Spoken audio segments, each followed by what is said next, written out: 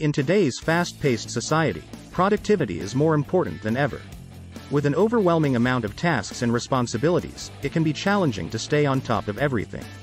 One of the most debated topics when it comes to productivity is whether to use a to-do list or calendar. Both tools have their advantages and disadvantages, and choosing the right one for you can make a significant difference in your productivity levels. To-do lists. A to-do list is a simple and straightforward tool that allows you to write down all the tasks you need to complete.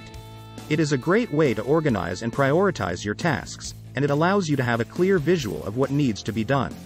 To-do lists can be customized to your individual needs, and they can be used for both short-term and long-term goals.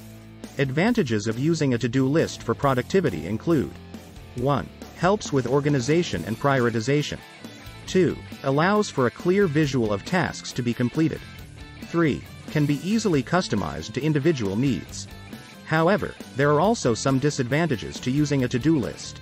One of the main disadvantages is that it can lead to feelings of overwhelm if not managed properly. Additionally, tasks can be easily forgotten if not reviewed regularly. Calendars. Calendars, on the other hand, are used for time management and scheduling. They are great for planning long-term projects and goals, and they allow for better collaboration with others.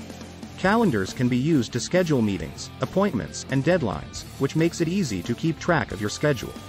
Advantages of using a calendar for productivity include: 1. Helps with time management and scheduling.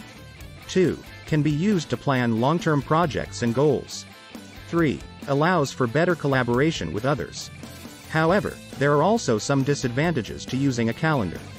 One of the main disadvantages is that it can be difficult to adjust to unexpected changes. Additionally, it can lead to a rigid approach to tasks and goals. Conclusion. Both to-do lists and calendars have their advantages and disadvantages when it comes to productivity. To-do lists are great for organizing and prioritizing tasks, while calendars are great for time management and scheduling. The best productivity tool for you will depend on your individual needs and preferences. It's recommended to experiment with both to-do lists and calendars and see which one works best for you.